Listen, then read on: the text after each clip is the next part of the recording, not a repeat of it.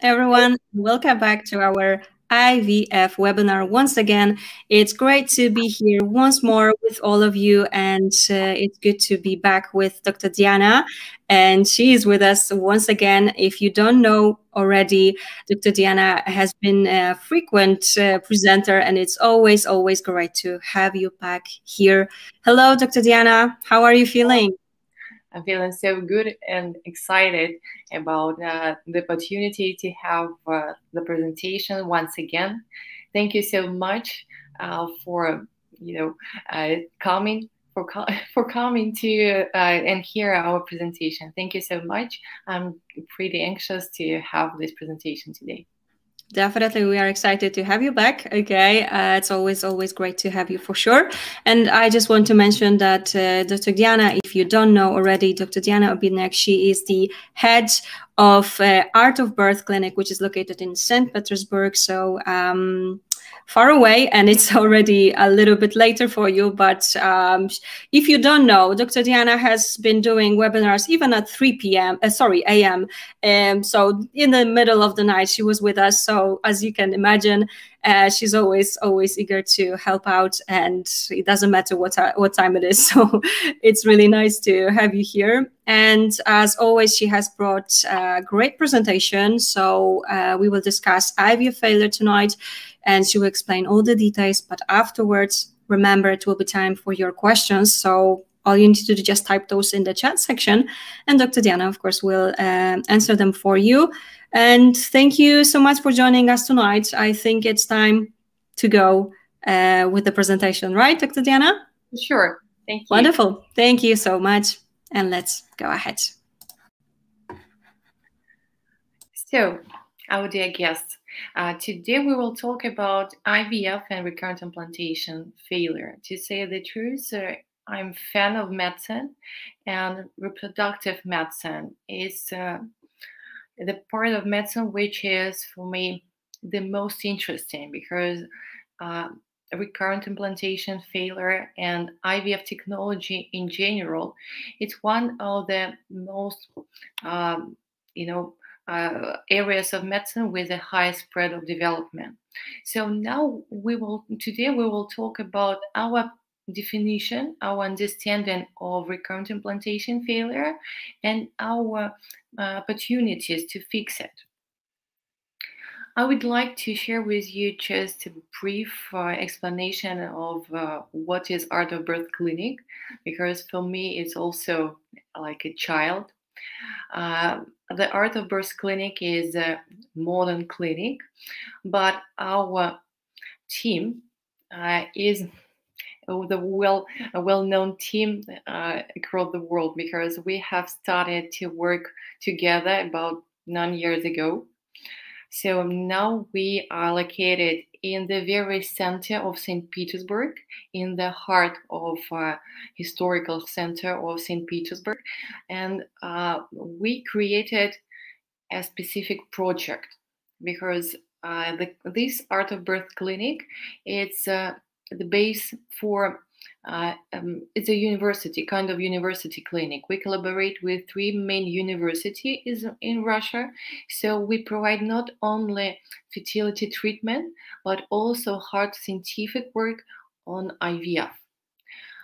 I was mad about clinic which is so cozy that everybody feel that they are in home.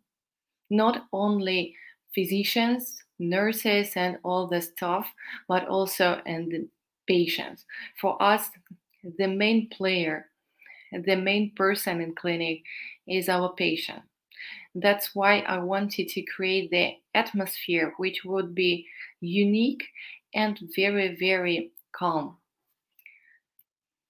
So we are so-called specialized in the toughest cases.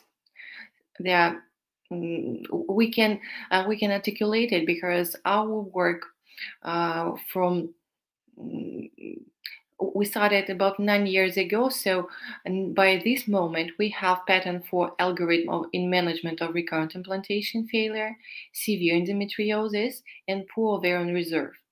These are topics which are usually considered to be the most difficult in treatment, but we have great experience and very good result.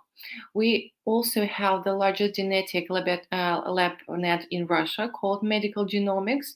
We also work in international mode in mode of genetics. We have so-called guarantee packages. It's our, key specialization, because we understand that sometimes after many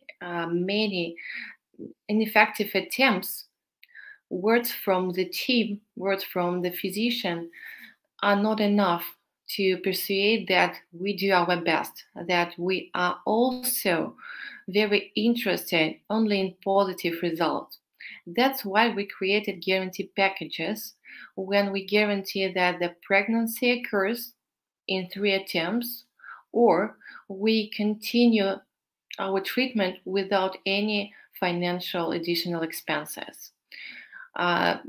It was the first time when patients heard these so-called guarantee packages, but now I know that many patients just recommend it because they know that this is the font of calmness. They know that if they rely on our expertise, they will win. So, as I have already told, we started our dive into recurrent implantation failure 9 years ago. It was 2012. I started my fundamental study. I faced so many patients with ineffective IVF attempts that I determined that I will dedicate, all my time, energy, and inspiration to create a proved practical guideline. By this moment, we already have these guidelines and these logistics, and we have, even that we have very tough cases and very difficult patients, the average success rate is close to 80% for one embryo transfer. I know that it's a very high rate, and sometimes I have a lot of suspicious, speeches about our statistics, but this statistics is open, and the best, the approval of our outcome is the pictures of our babies. As we are not only practical center, but also scientific center, I'm very proud of our work, of our results in scientific mode. So by this time, my team has 4 international awards from American Society for Reproductive Medicine, 2 patents for invention, and viable protocol of treatment patients with recurrent implantation failure. Our secret in brief, and that's how I start my lessons with students, that each intended parent, each patient is a book, and we should go throughout this treatment chapter by chapter. Our main aim is to make you pregnant and to give you a healthy baby. But this is the huge task. This is the huge idea. That's why we should just divide it into small pieces and fix each piece till we get the result we want. So we do not go to the next part without making previous one done. 1 embryo transfer, 1 healthy baby. But as we move throughout the book, we should start with introduction. I would like to share with you some brief words about how does it work. The very beginning of your pregnancy starts with the implantation. It's the process of delicate interaction between the embryo and the endometrium. And just 9 years ago, when we started, it was like a great invention and a great opening. We got the information that cumulus cells, microenvironment, and various growth factors play an important role contributing or hindering successful nidation. Because before this data, all the investigators, all the physicians worldwide knew that there are just two players, the embryo and the endometrium. But now we know that there are much more players. We know that concomitant pathology also play a great role in contributing the pregnancy or hindering this, elevating this the risk for miscarriage or ineffective implantation. So let us go from the chapter 1, the embryo. I want you to know that unfortunately, human beings are very specific with the rate of aneuploidy in the embryo. Even in the very good age, when we are very young, we know that just half of our embryos are abnormal. I want to share with you a very, very well-known slide from the Eximate Congress, which was held in 2017, about prevalence of aneuploidy and morphological evaluation of embryos.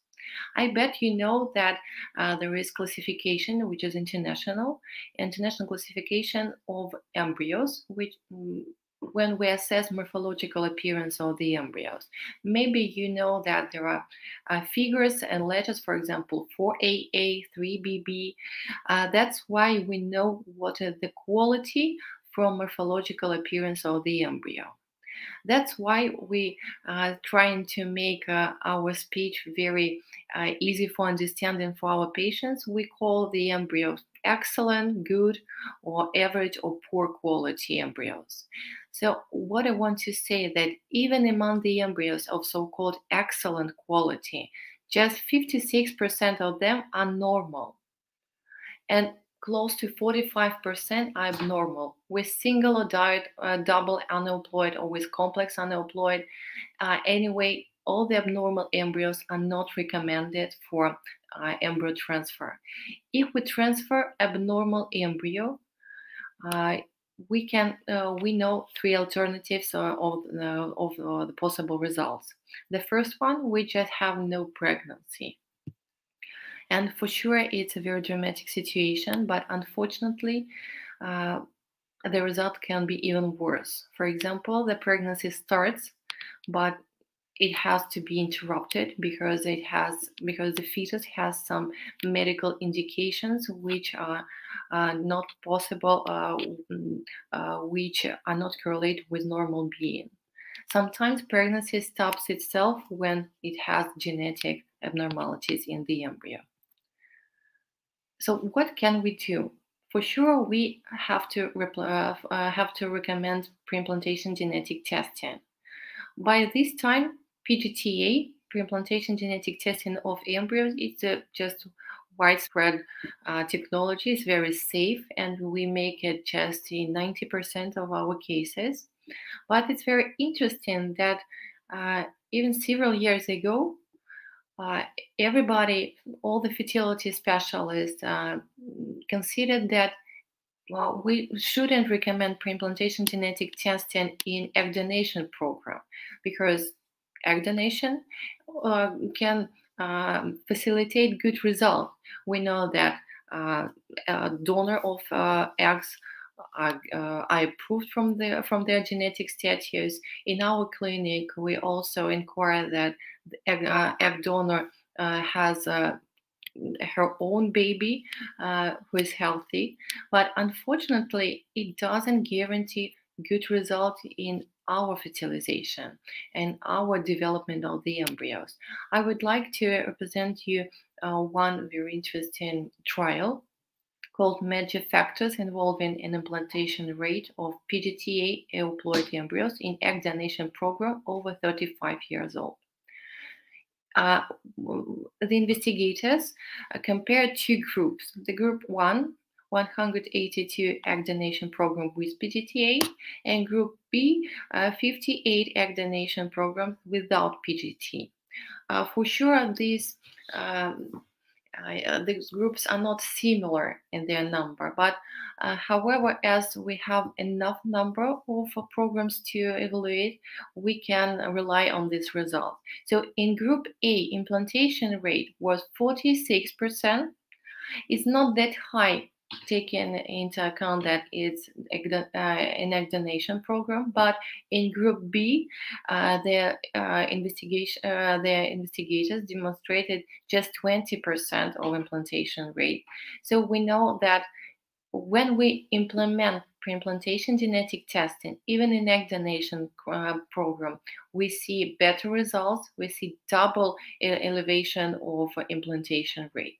In our clinic, we always recommend pre-implantation genetic testing, and only in very young person we do not make it.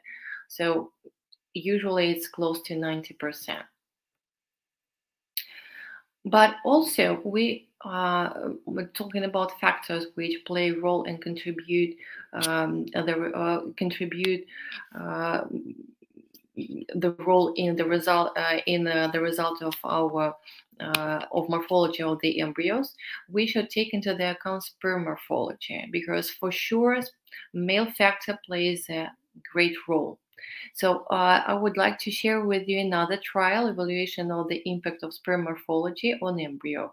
So according to this, to the data, we know that diminished sperm quality is correlated to the aneuploidy rate in pre-implantation embryo. That's why even when we make egg donation program and we have hard defects in sperm, we always have to recommend pre-implantation genetic testing to select the good embryo and prevent implantation of abnormal embryo.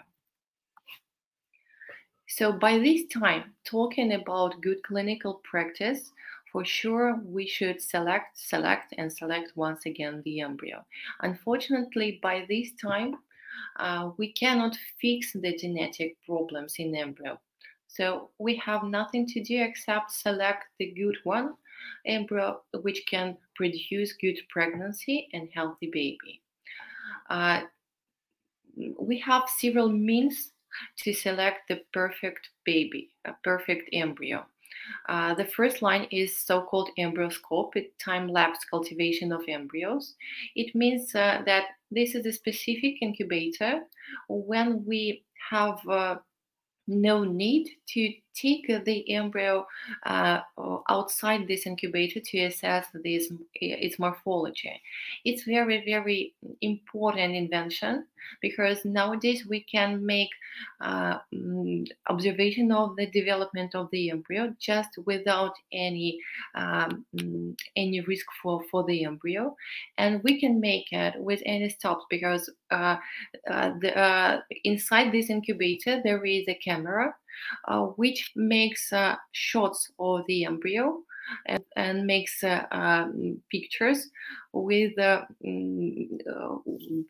just every 5 or 7 minutes. That's why then we have a video where we share with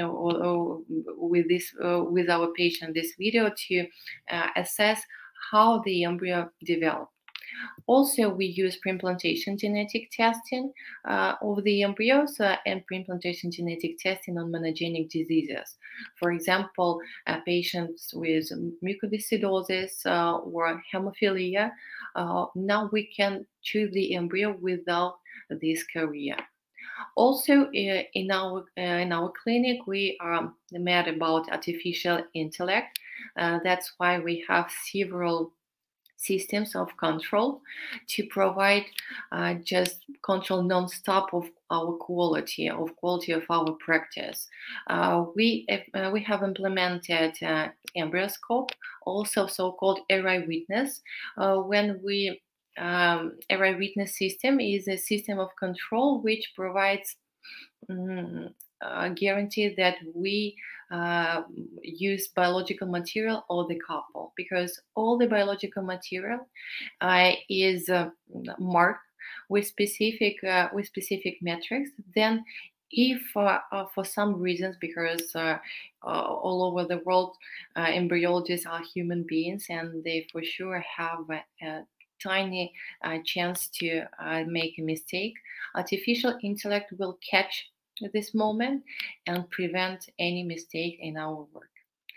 For sure, after such a great selection, we insist on transferring just one embryo because our aim is to have healthy baby.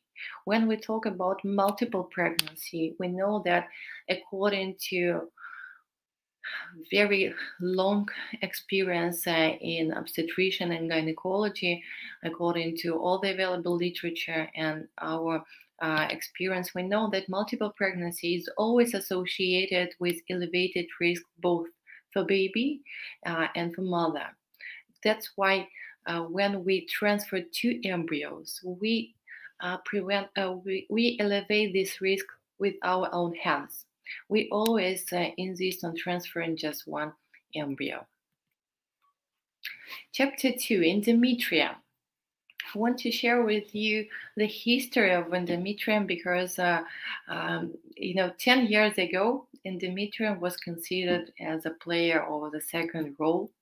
And usually, with many persons thought that embryo is just the only point which is responsible for get pregnant or not get pregnant, the result of this pregnancy. But nowadays we understand that endometrium is a microenvironment and it plays a great role of biosensor of embryo quality.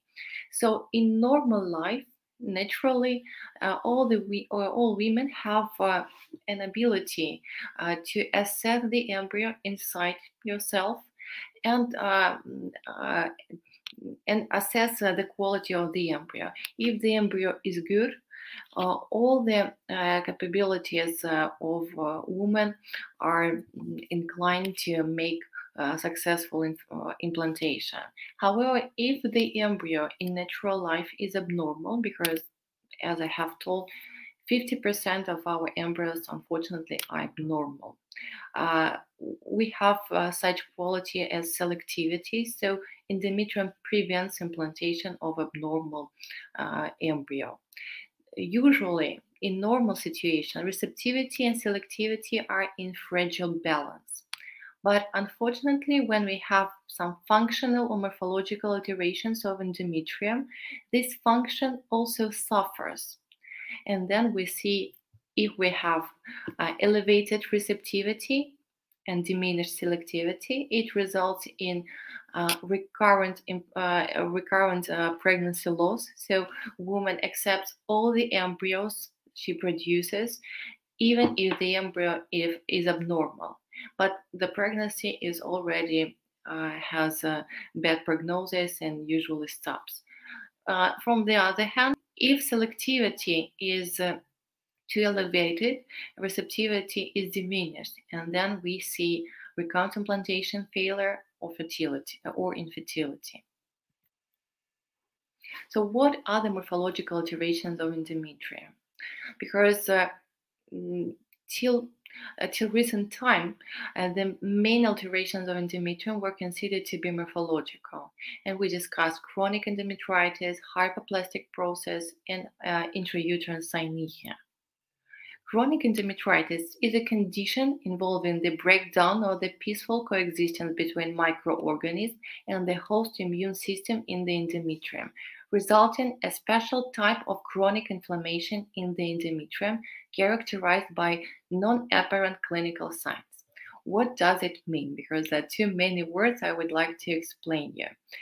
So normally, let us tell the truth that normally we do not pay too much attention to our menstrual bleeding, but it's the metrics of functioning of competence of our uterus, of our endometrium.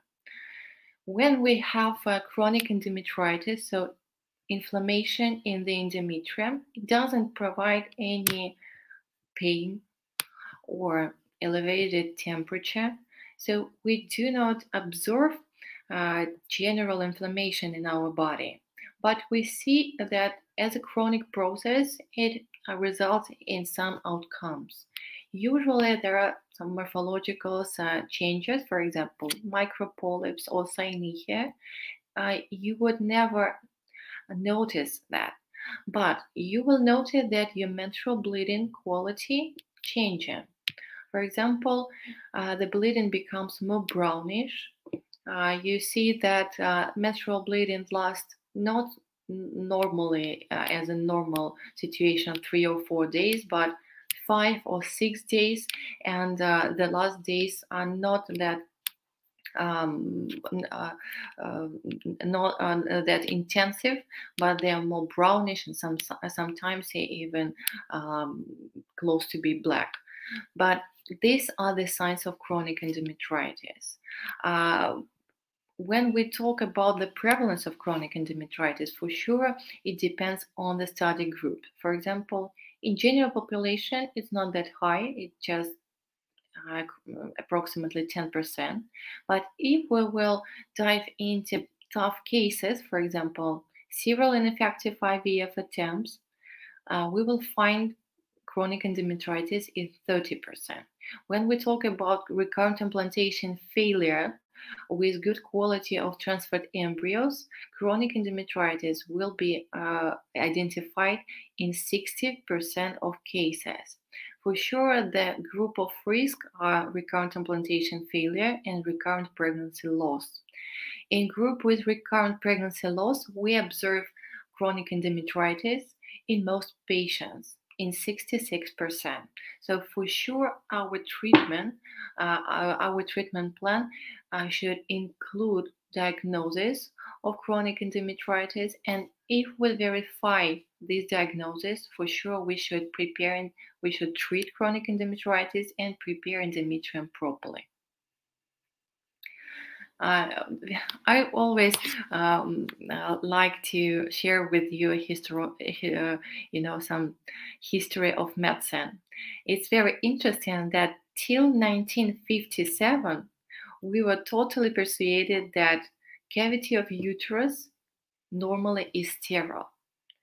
So we were persuaded that no microorganism live inside the uterus. But now we know that it was just our misunderstanding, because we just didn't have any tools to diagnose and identify microorganisms. Then when we had a culture method of diagnosis, we got the information that, wow, we have a lot of microorganisms inside. And now in the era of sequencing, we have great understanding that uterus is not sterile at all. And we have a lot of microorganisms, and we have normal microbiome inside the uterus and abnormal ones.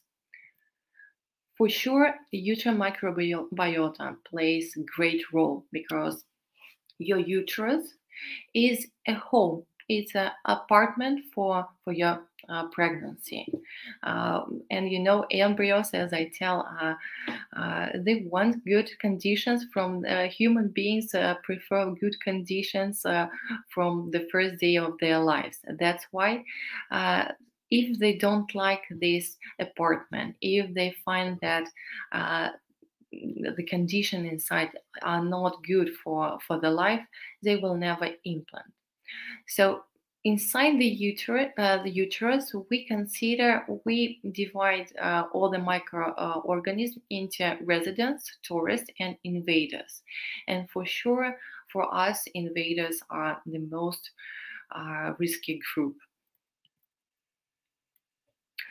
By this time, we have a lot of trials concerning microbiome in recurrent pregnancy loss and microbiome in repeated implantation failure.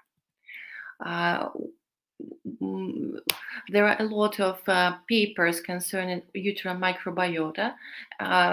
They are rather difficult for understanding. That's why I would like to share with you in brief, and I will try to explain you how does it work. So there are a lot of microorganisms, but normally we have so-called lactobacillus dominant mode of microbiome. So if the dominant microbiome consists from lactobacillus, is a good situation, and we have all the conditions for good implantation. But sometimes, specifically in inflammation, we have another microorganism which concentration prevails than lactobacillus. That's why implantation doesn't occur. But by this time, our team works on so-called microbiome individualized treatment, because for sure, usually all the inflammations are treated with antibiotics.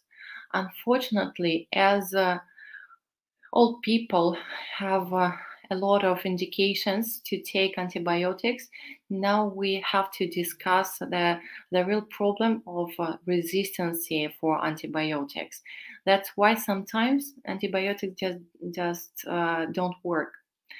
And new era of big pharma of medications are associated with a new tool, with regenerative medicine, with creating a treatment from your own microbiome.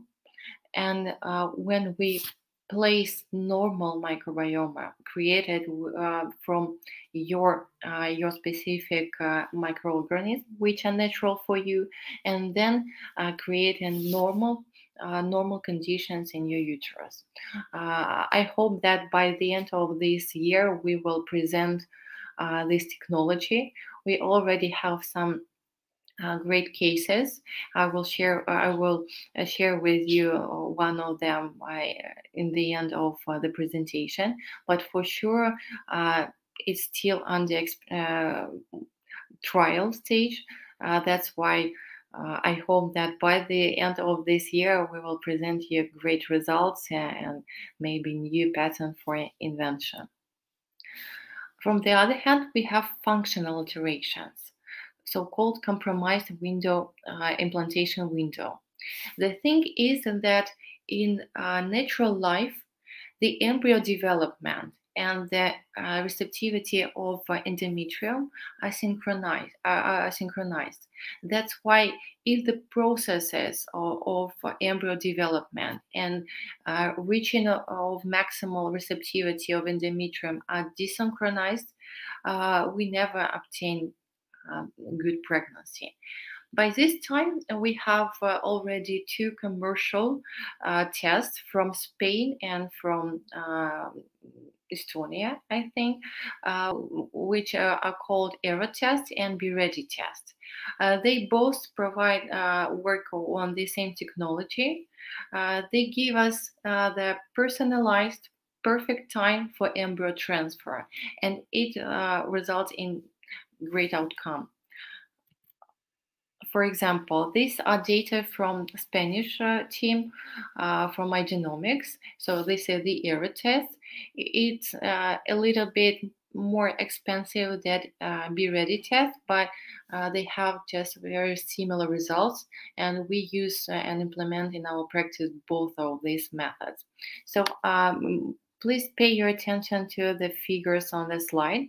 So there were three groups of comparison, with frozen embryo transfer, with fresh embryo transfer, and so-called personalized embryo transfer. The number of embryo transfer was close to 2, so 1.7. So sometimes they transferred 2 embryos, sometimes they transferred 1 embryo, but they tried, we see the tendency to transfer also just 1 embryo. CPR, it means clinical pregnancy rate per embryo transfer. So we see that when this group, when this team of investigators implemented frozen embryo transfer, the result was 61%. Fresh embryo transfer, 60%. But when they use personalized embryo transfer, the CPR clinical pregnancy rate was 85%. It's a great result. I love this idea, and my team was the first team who started this personalized embryo transfer in Russia, because we collaborating with the most difficult patients, and we had just impressive outcome, because the first patient was with 8 embryo transfers with PGTA from different clinics, but that couple never had positive pregnancy test. And we just made one test because she had a lot of lab tests. She had physicians from different countries, so she really went through the dramatic history. And we have performed just one test, and then we performed embryo transfer, which resulted in pregnancy. And the pregnancy went very, very good, with no complications, no risk, and great delivery with healthy boy. So it was the first case, and then we have just 10 or 11 cases with 100% result. That's why I remember the statistics. I love that test. Now it's our routine practice, and we use personalized embryo transfer very, very often. I would like to demonstrate how it does look like the report. It's not error test, it's be ready test, but the idea is very, very close. So we see the scale of receptivity. The normal rate is 100. 100 point, the normal score. If we have more than 100, as on the first picture, we consider this post-receptive endometrium. So it was we should make embryo transfer a bit earlier. If we have less than 100% score, we consider that endometrium is pre-receptive. So we should make embryo transfer later than it was the sample performed.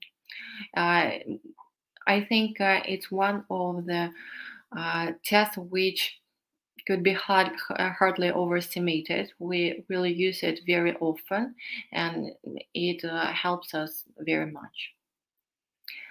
Talking about concomitant pathology, for sure, when we talk about recurrent implantation failure, we cannot avoid some points about hereditary thrombophilia, because inside we also have trends like in fashion.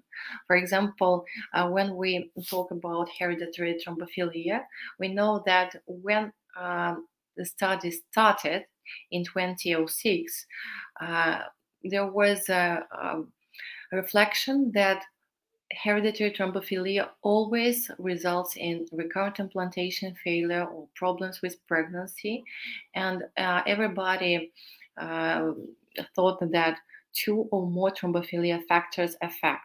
In 2012, we had more information, and then we understand that if there is just one isolated factor, for example, autoantibodies for just one factor, it really doesn't make any effect, and it doesn't make any clue to make great treatment and preparation for that.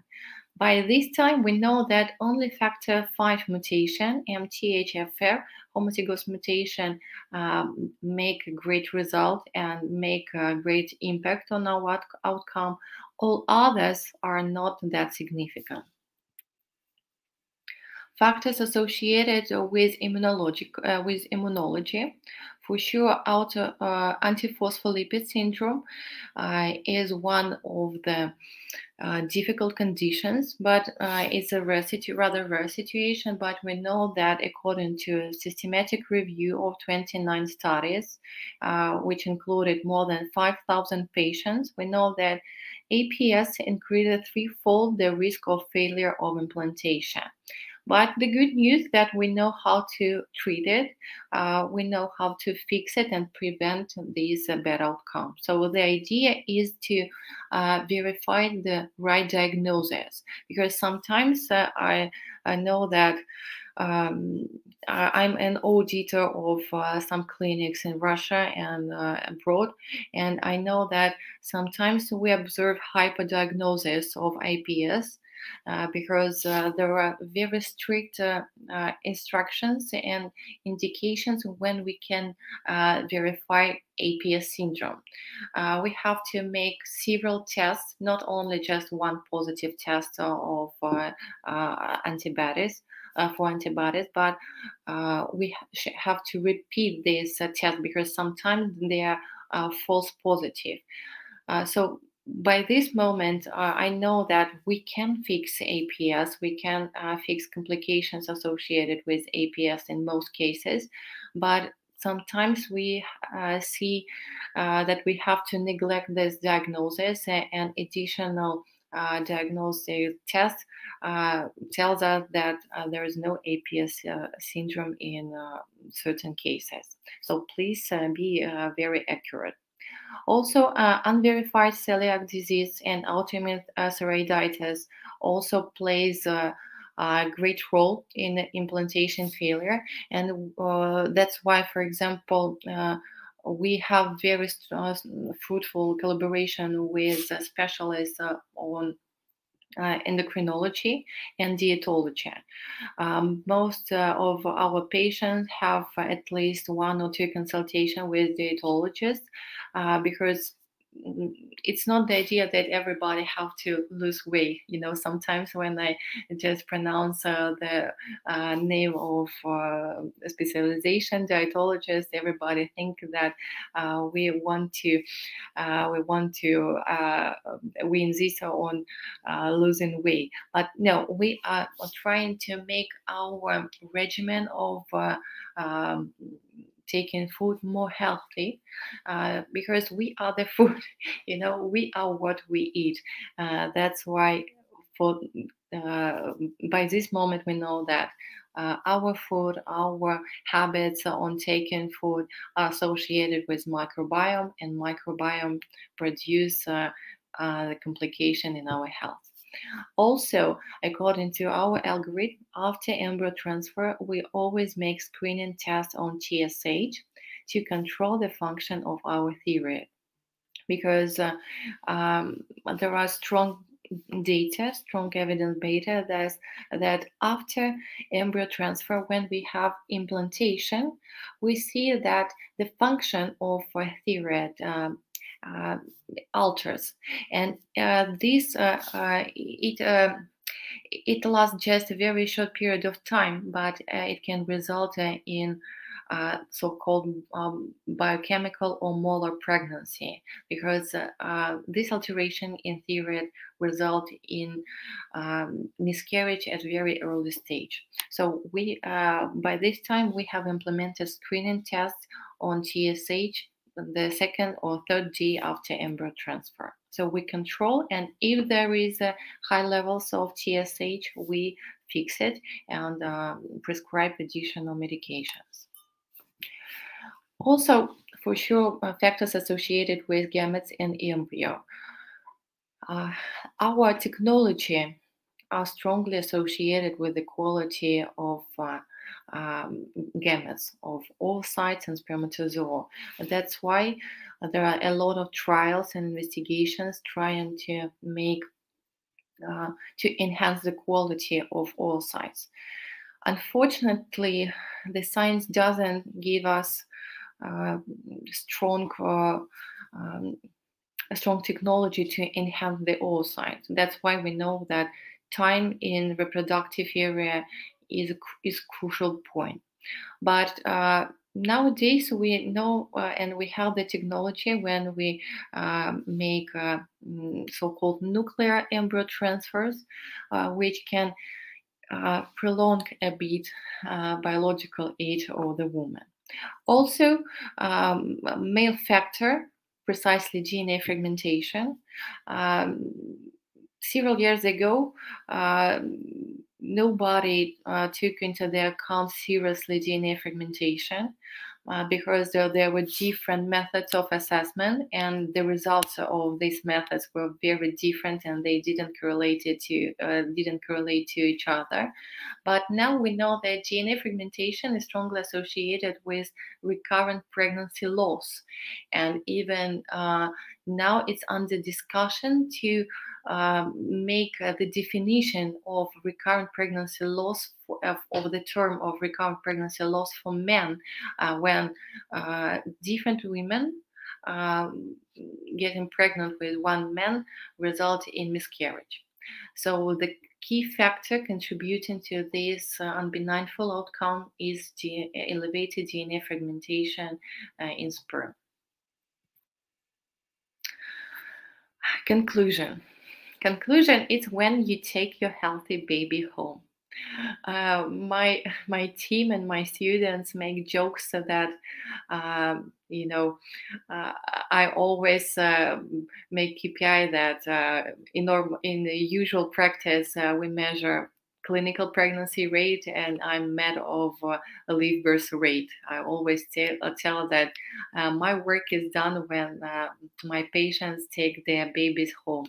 So my students make jokes that several years after, I will tell that my work will be done when all my babies of my patient will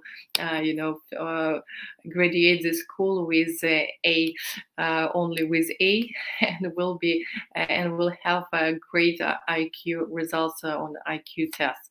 But I would like to share with you some case report, because I think that case report with good outcomes are very inspiring and give us inspiration, hope, and strength to fight till the end. The first case is one of my favorite ones. The case that tells us that fertility specialist is not about IVF. Fertility specialist, it's about your solution of your problem. I had a patient, 39 years old. As I'm a specialist with, who is inclined on patients with recurrent implantation failure, most of my patients have a dramatical history of ineffective attempts in their medical history. So I'm never the first physician. It's a rare situation when I perform the first IVF for patient. Usually they already have a lot of in their history. So this woman had 8 embryo transfer, all with pre-implantation genetic testing, and she never had positive pregnancy test. We performed hysteroscopy. She had very severe form of endometriosis, so we had a long period of treatment, of conservative treatment of endometriosis, and then I've asked her to give me 3 months, because I wanted and I've insisted on trying natural pregnancy. For sure, I've conducted them. I've made ultrasound scans, and I'm even told when it's better to make sexual intercourse. But we had natural pregnancy. For sure, we made non-invasive prenatal tests, because she was 39 years old. She was 39 years old, so we took into the account that we had elevated risk of genetic disorders in embryos, but non-invasive tests described that everything is good, and we had good delivery. So that's why when our work, and sometimes it's about that, sometimes the problem is very tiny, and we do not need to make a lot of work. We just need to find the problem and fix it. And sometimes we even don't need to make IVF. But for sure, it's a rare situation. Another point, another case report, I called her champion. It's my champion. She was 41 years old. She had 27 embryo transfers, and she had severe endometriosis and chronic endometritis with severe activity and even autoimmune component. She had multiple recommendations for egg donation and surrogacy program, and she even tried egg donation, but there was no result. And she came to me with no hope. She just wanted to try everything. We made stimulation with own egg program with following PGTA. Then we made hysteroscopy. Now we deleted a lot of micropolyps. Then there was a conservative treatment of chronic endometritis and delayed frozen thought embryo transfer in natural cycle with PRP therapy.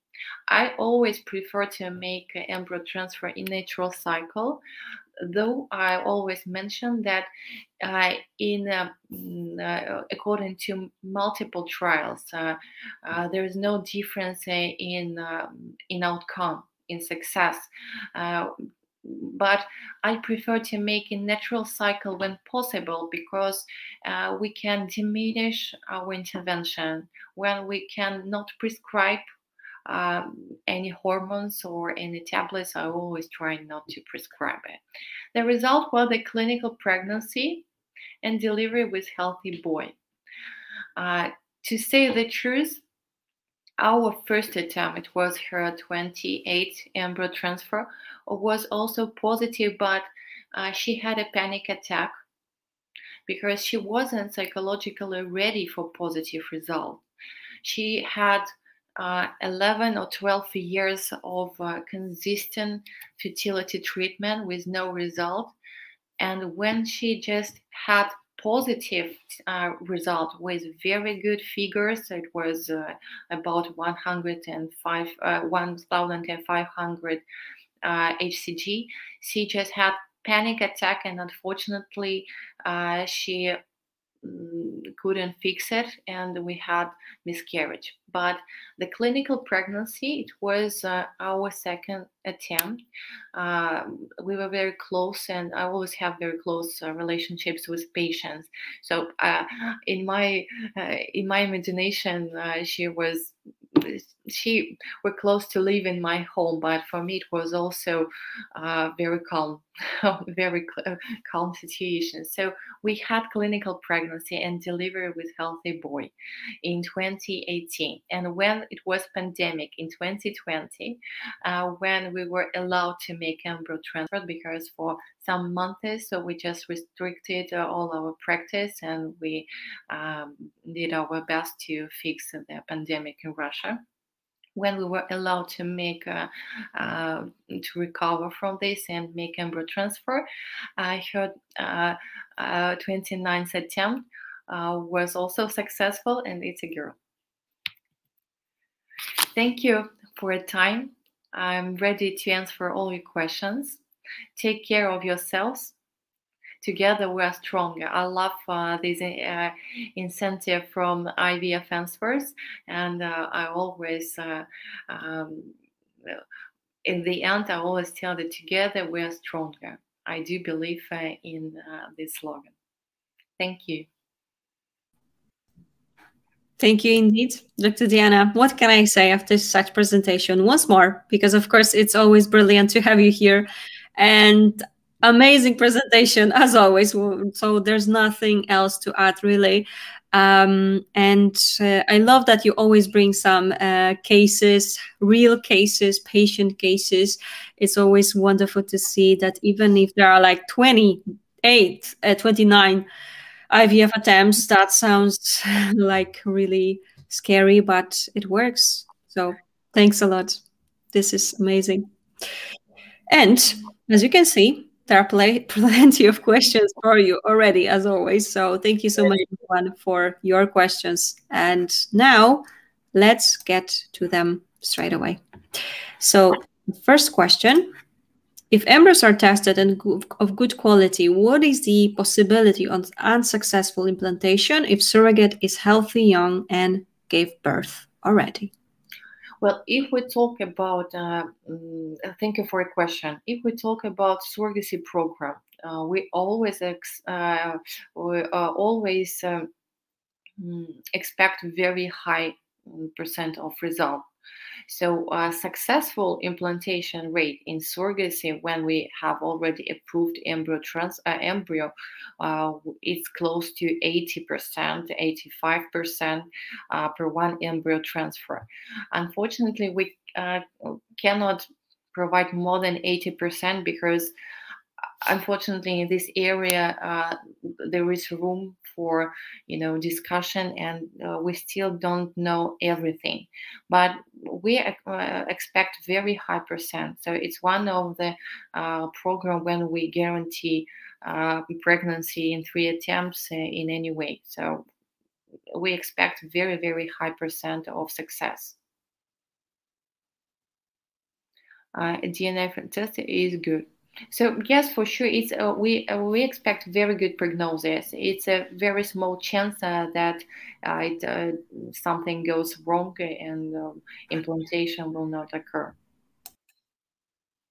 Thank you so much, Biso, for your question and your follow-up, and of course some additional information, and Dr. Diana for your help with that. And of course, let's have a look. Okay, Biso has added one more question. Let me go straight to this.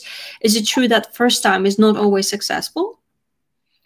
Well, yes, unfortunately, and it's our pay, because to say the truth, I think, according to my reflections, I get or not get pregnant with each of my patients. And as I have told, even with such a great success rate as in our clinic, it's still not 100%. So for sure, it's more likely to be positive than negative, because even 10 years ago, or still in some clinics in some regions, I know that a success rate is just 30 or 40%. So it's more likely to be negative than positive. It's not normal in 2029. Now we talk that KPI for IVF clinic is to provide not less than 65% of IVF success. So it's not for sure the guarantee of have good result from the first attempt, but we have a lot of chances and a lot of opportunities to help you from the first attempt. And it's our aim: one embryo transfer, one healthy baby.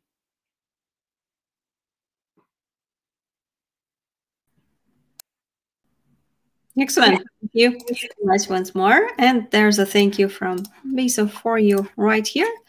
And the next question is, how do you treat chronic endometritis? One of our patents are on chronic endometritis, because for sure we can verify and approve chronic endometritis according to immunohistological examination. So it's not just biopsy of endometrium, we should examine it properly.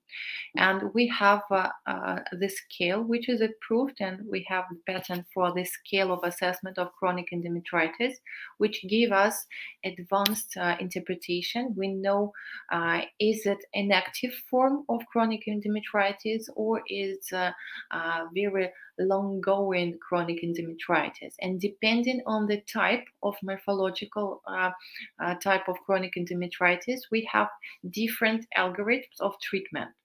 So sometimes if the inflammation is, let us tell, fresh, so it's very active, we have to use antibiotics. Sometimes when we talk about chronic endometritis, which exists for many years, we usually do not observe intensive activity. So our antibiotics will do nothing but harm. That's why we usually implement PRP, platelet-rich plasma therapy, as a tool of regenerative medicine to recover the endometrium. And I think that it's one of the cases when it's better also to use, when we will have the strong evidence for microbiome, I'm sure that it will be the key solution for this situation. But now we have different algorithms. So the main idea, if the activity is very high, we should fix it, we should diminish it. We diminish inflammation with anti-inflammation therapy, antibiotics, and sometimes we even make some injections with activity of ferments and so on. If it's a long-existing inflammation, we usually do not see any active microorganism. That's why we should fix the outcome of this inflammation, synechiae, polyps, and we should work on it. Usually, there are we observe some fibroids inside. That's why there is no room for antibiotics in this situation. So the answer is that we treat chronic endometritis individually, not individually for each case, but individually for each type of chronic endometritis. It's the only right method, to say the truth. That makes perfect sense, of course. Thank you so much. And actually, another question from a different patient is again on chronic endometritis. So let's have a look. Okay.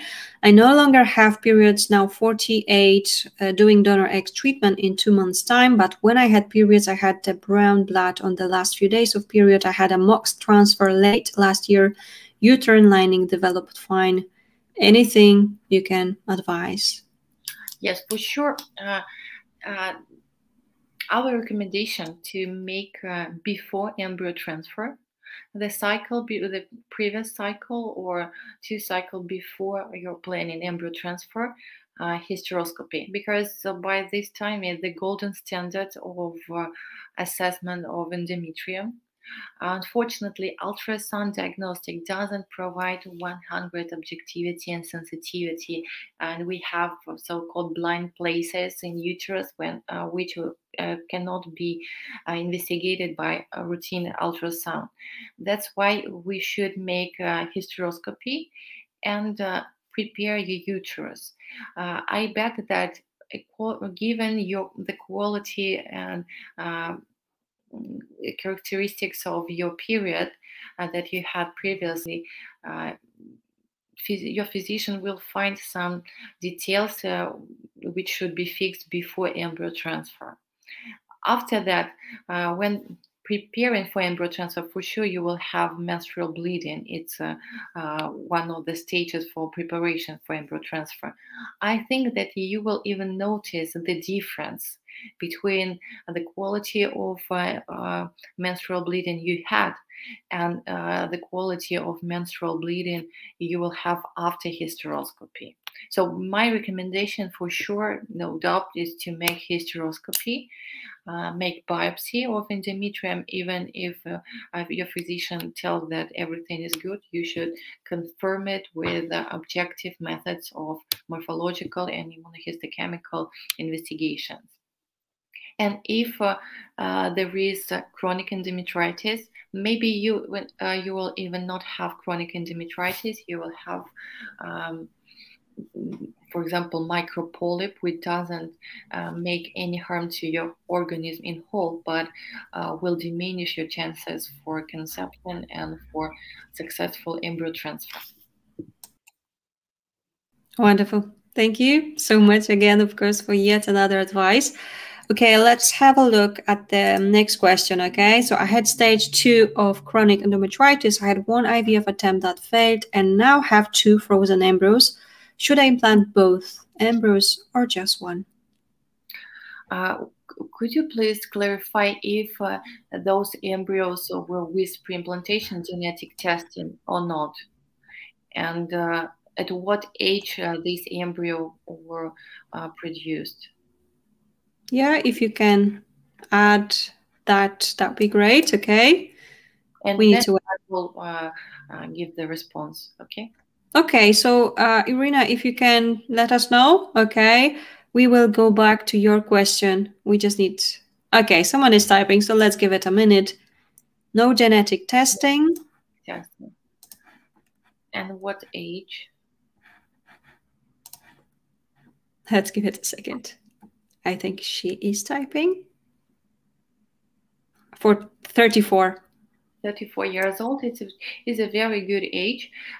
We should also take into the account the quality of sperm, because if there are some defects, it's better to make the implantation genetic testing. And even if you have two embryos, it's better to make pre-implantation genetic testing. My vision is always to, sometimes less is more. I had some patients with multiple pregnancy, uh, some with natural, some with artificial, because, 10 years ago, it was a normal routine practice. So when we transferred two embryos without pre-implantation genetic testing, I know that even now, for example, in Germany, there is limitation not to transfer more than 3 embryos. So, and we recommend to transfer just one. So my idea is that when we have created good conditions, uh, there is a very tiny difference between success rate when we transfer two embryos or when we transfer one embryo. Don't expect two-fold difference. For example, we transfer one embryo, we have 50% of success, and we transfer two embryos, we expect 100%. No, we never see it. The difference is just several percents. So my idea is to prepare properly your uterus, to investigate the embryos, given this fact that you are a very young woman. The sperm of your husband, of your partner, is also with good characteristics.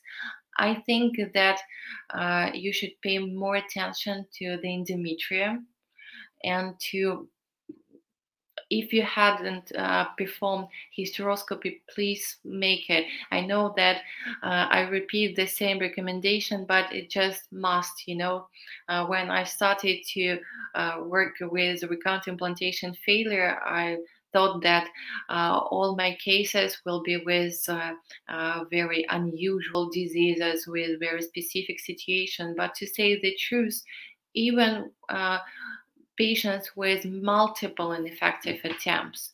In most cases, we should go through the specific algorithm, go through hysteroscopy, pay much attention to the microbiome of endometrium, of window of implantation, assess and prepare good embryo, and everything will be good.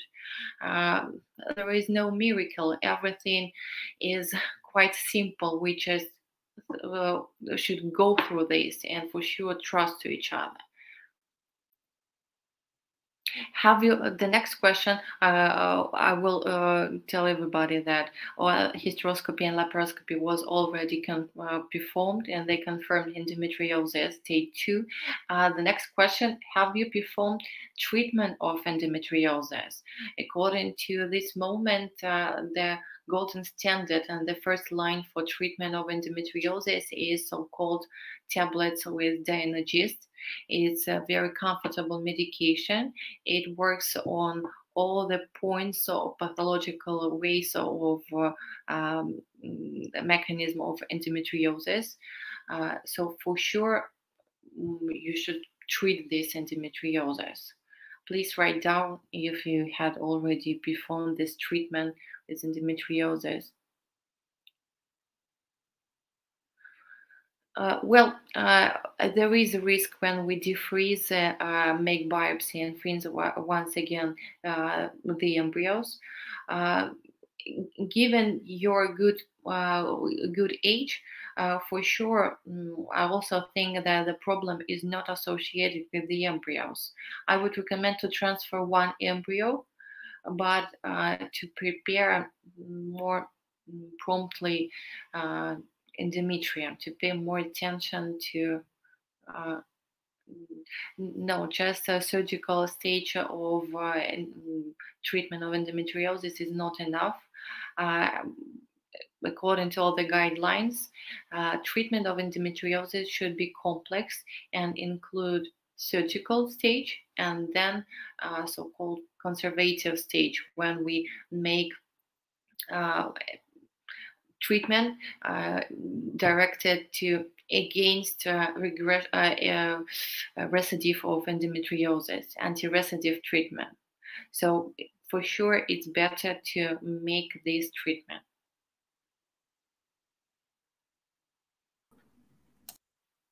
Thank you so much once again, of course, for your advice, and of course, Irina, for your follow-ups and clarification here. It made it a bit easier as well, right? So as you can see, there is a thank you from Irina for you, Dr. Diana, as always. Thanks. Okay, let's go back to the previous questions that we got. So let's have a look at this one. 31 AMH 2.9 nanograms, closed tubes, had 4 unsuccessful IVF attempts. The more I got stimulated, higher doses, the worse results, less eggs, no fertilization. In the end, I have maxed 1-2 embryos BB quality on day 3 to transfer. Semen analysis, even DNA fragmentation are good. Egg donation is not an option for us. What can we do to achieve pregnancy with own material, even if we have just few embryos? Thank you for your question. Well, from the first point, for sure, after a May in 10th pregnancy week, we always expect a kind of severe chronic endometritis. So for sure, we expect problems with endometrium. But the first line, we should understand why in such a good age we have diminished quality of eggs. In this point, we should make a blood test on CA125 to assess if there are some points for endometriosis. Please pay attention that endometritis and endometriosis are different diseases. They are sound rather similar, but these are just 2 different diseases. And endometriosis can affect, and we expect that it would affect the quality of eggs. In this situation, I would make pause, I would make a break, and for recover of your organism, make another type of stimulation. If you send me, because I think we would share my email, because I see that most of you have specific certain questions about your own personalized case. I'm ready to provide my vision, my recommendation, but I have to take more information. Please send me your protocols, your reports from embryo lab. I would assess and give my certain recommendations, because by this moment we have 19 types of stimulations, 19. So what I want to say is that please don't give up. All of you, please don't give up. We do have a lot of instruments and means to help you. In this situation, I think that we should find the reason why there is a diminishing of the quality of eggs. Try to fix it.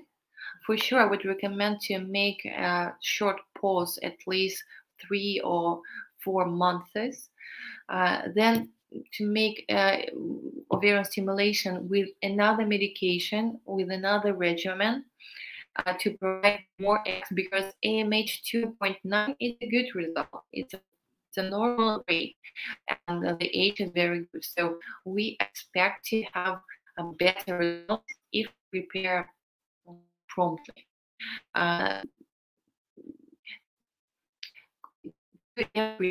Two embryos on day 3 to transfer, for sure it's that situation for assessment, because we even don't know if the embryos develop till day 5. And that's why, for sure, we can't provide if the problem is associated with the endometrium or with the eggs, but you have 2 points to assess. For sure, this dramatic situation with MA in 10 pregnancy week could provide only bad outcome for uterus, but for sure we can fix it. There's no problem. We should just pay attention for that. But I would recommend, and I'm insisting, to change the protocol of stimulation and to make preparation and a short break before another stimulation.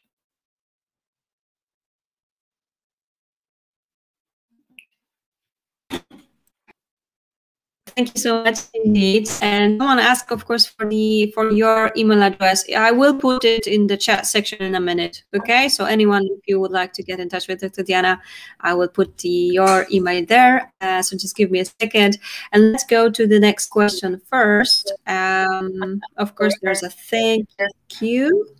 Carolyn, just one question for Anastasia. Please, when you send me your data, could you please send me also your FSH and LH level, because we should take into that account the rates also. Okay. Excellent. Thank you so much. And as you can see, she has added last time it was Pergoveris 300. Yeah.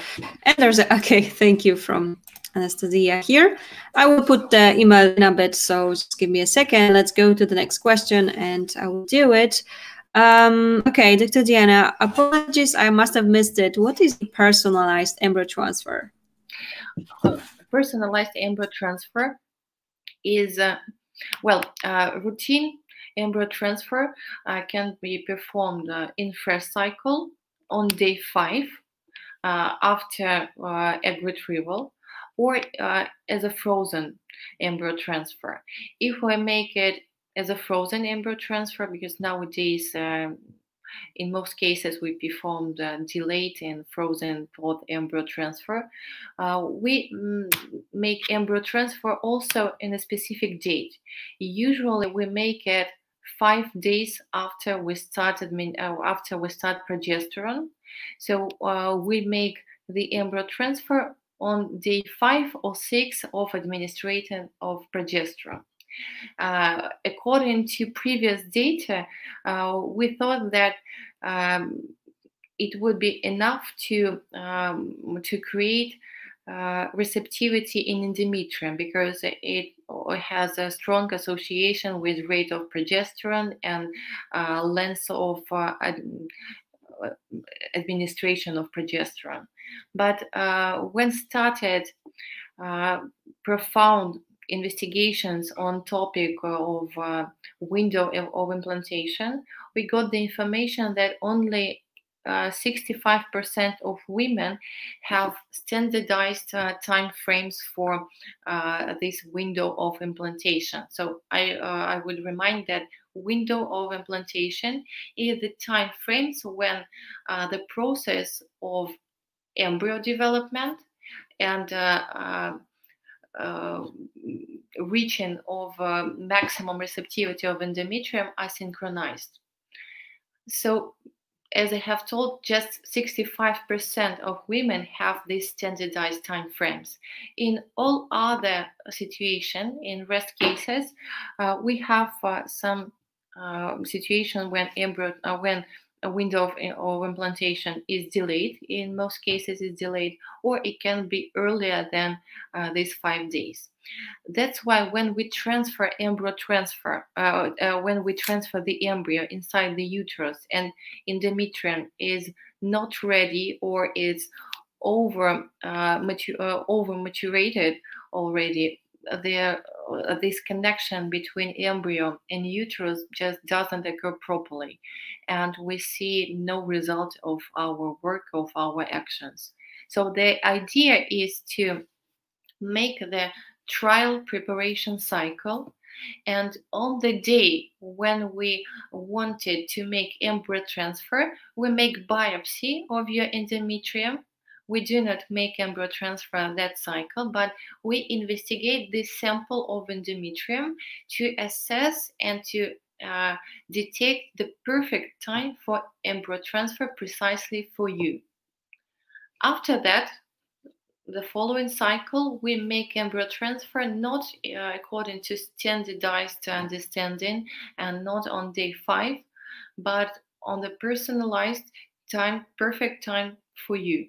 And it provides great results, to say the truth.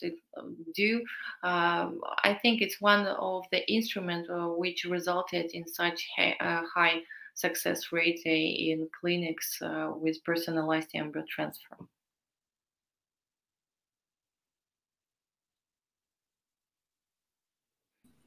Thank you.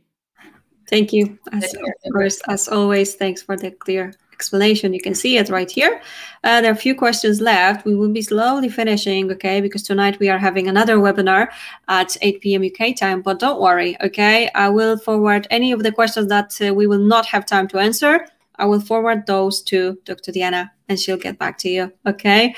There are 2 questions on TSH, so let's get to those. What is your target concentration for TSH, and what is the TSH range that is optimum for fertility rather than medically for functional thyroid?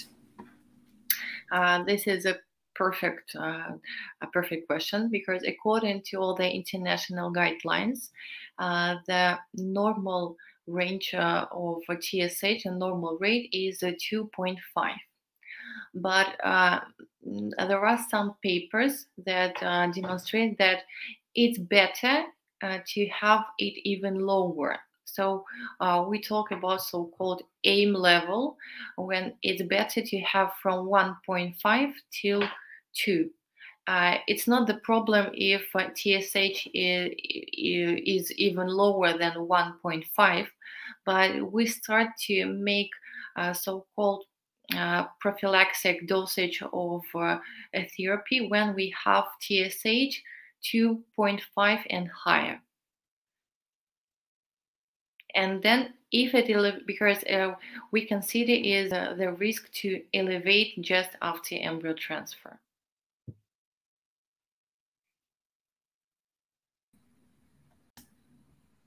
Wonderful. Thank you so much indeed. And now let's go to the previous question right here. It's a bit of a longer question again.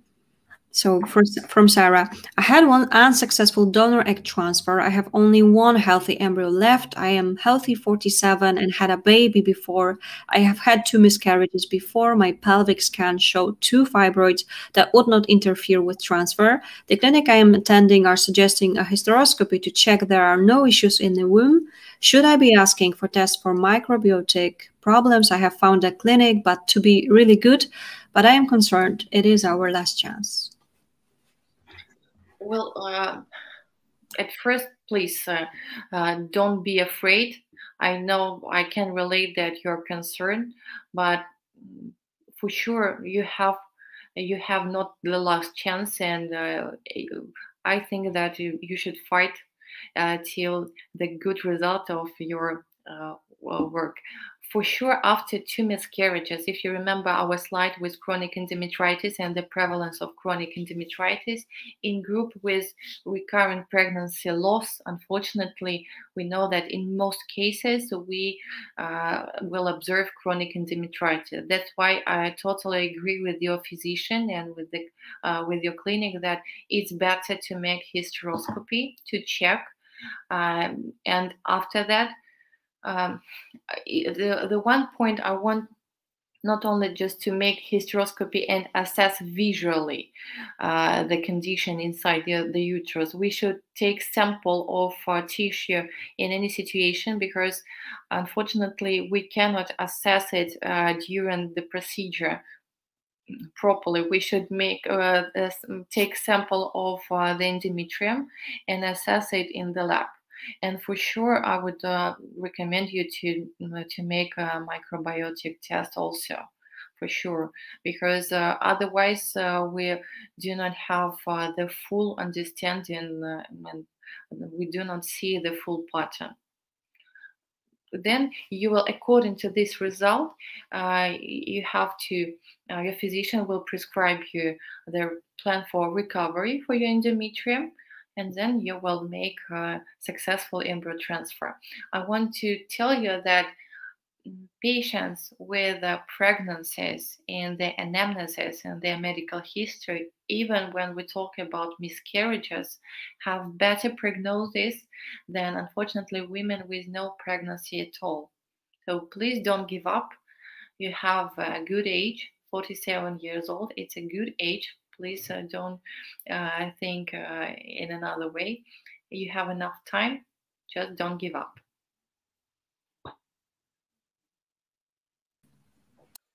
Wonderful. Again, thank you so much indeed for yet another great advice. And actually, Sarah has added something. I want you to have a look at it.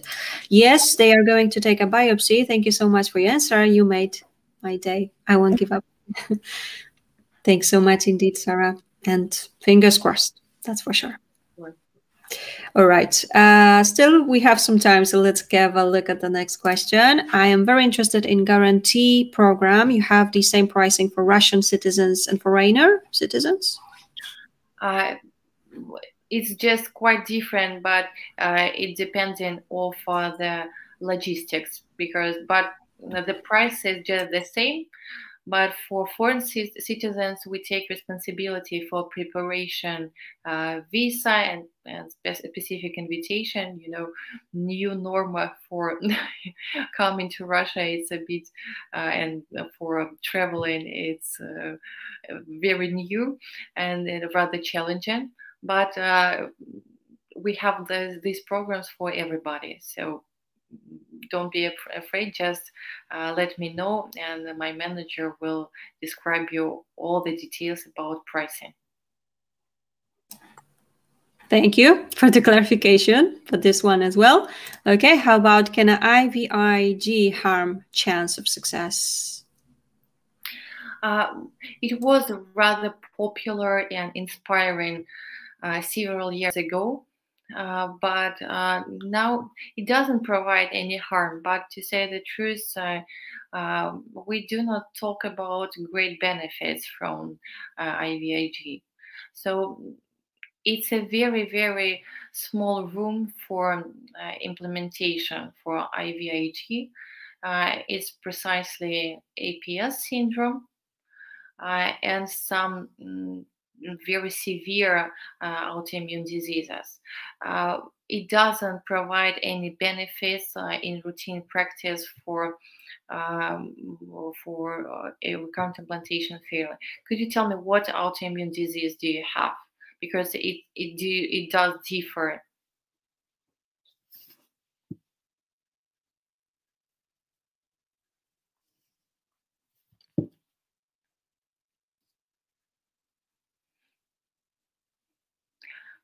In your situation, yes, I would tell that it was implantation. Don't be afraid. But the thing is that the injection of IVIG should be performed only inside the clinic. Because one patient from one country told me that she's ready to make it at home. Please don't do it by yourself, only according to administration of your physician. There is no data according precisely your disease and IVIG, but given the background of your disease, we could try to make an as an additional therapy to enhance the chances for IVF treatment. Excellent. Thank you so much once more. And as you can see, thank you from Nicola for you.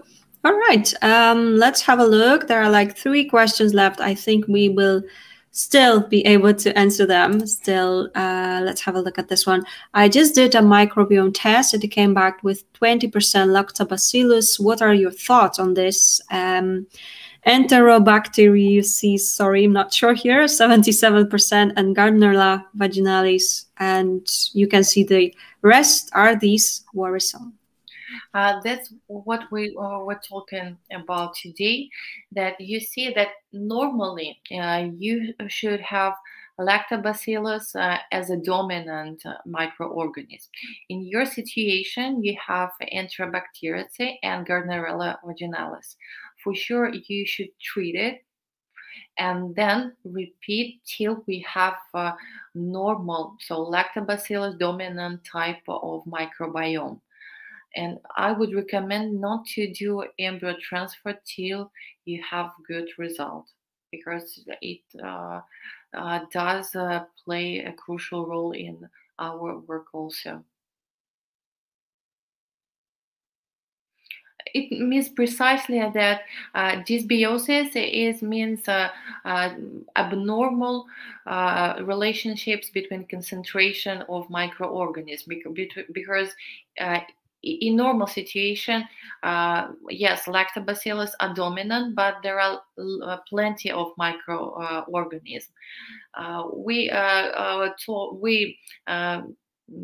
call it normobiosis when lactobacillus are dominant, and we have aerobic or anaerobic, dependently of which type of microorganism is dominant. In your situation, it's a rather simple type of treatment.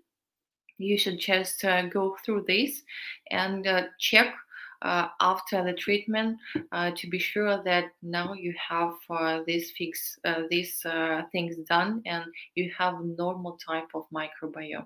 It's not a big deal, to say the truth, but we have to pay attention to this, because when we just forget about basic things, unfortunately they return to us with bad results.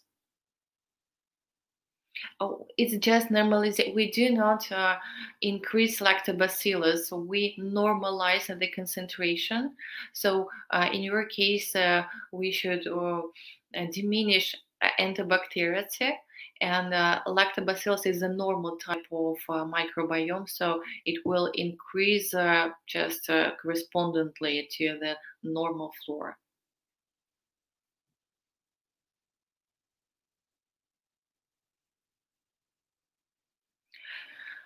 Unfortunately, I cannot just. Please send me all your, because I never provide certain recommendations with specific medication when you ask just briefly such questions, because I'm afraid that I don't have enough information to provide good recommendations. It's better to contact your physician who knows your who knows you well, or just send me all your data to assess it. That makes perfect sense. And of course, you can find the email address right there in the chat section. Don't hesitate. Go ahead and do it. I'm sure Dr. Diana will be happy to help. And it looks that that now will be our final question. And if we have any left, I will then forward those to Dr. Diana, okay? We will be starting soon our second webinar, so we will need to get going, but let's have a look. So following your answer about having a hysteroscopy, what would the endometrium biopsy be for? What would they be testing for? Thank you. Just the basic investigation is morphological and immunohistochemical investigation. So it's a specific type of staining of endometrium, of sample of endometrium, to assess if there are CD markers of chronic endometritis, or CD markers. CD cluster D is markers of inflammation. According to rate of these CD markers, we can give an interpretation about activity of inflammation, and thus provide individualized treatment.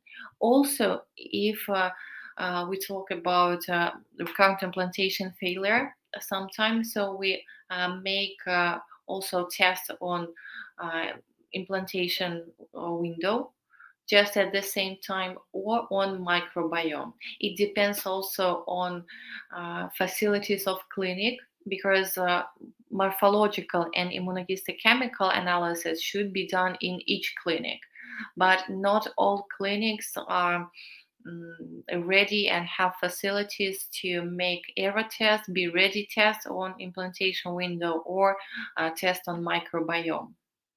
So it also depends of capacities of the clinic.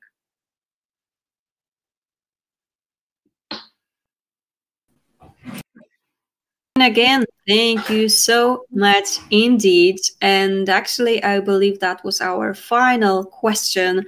So thank you everyone for your incredible questions, for sharing your stories. And of course, Dr. Diana, as always, you've been brilliant with helping out all those to all those questions. And of course, your presentation.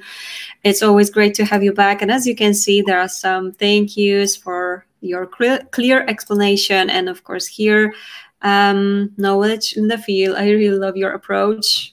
So what else can I really add? But maybe you would like to add something before we finish. Yes. Thank you so much for your time, for your strength. I love my work for this interaction, for this, interaction with the energy, with people. I admire my patient. I admire women who face such problems and do not stop. I want to, inspire you a bit and tell you that nothing impossible is right now in our field. We do have enough opportunities and we do have enough means to help you. But sometimes, we should make this fire of hope inside us by ourselves. We are always very close. We, I mean, we are your physicians, not only, in my clinic in St. Petersburg, your physicians who are very close in each of your clinics. Just never give up. We are very close and we are ready to help you. We will do our best. Thank you. Thank you so much for adding this. Yes, so you give this hope, you give this amazing support. So huge thanks for that, Dr. Diana, as always. And as you can see, another thank you.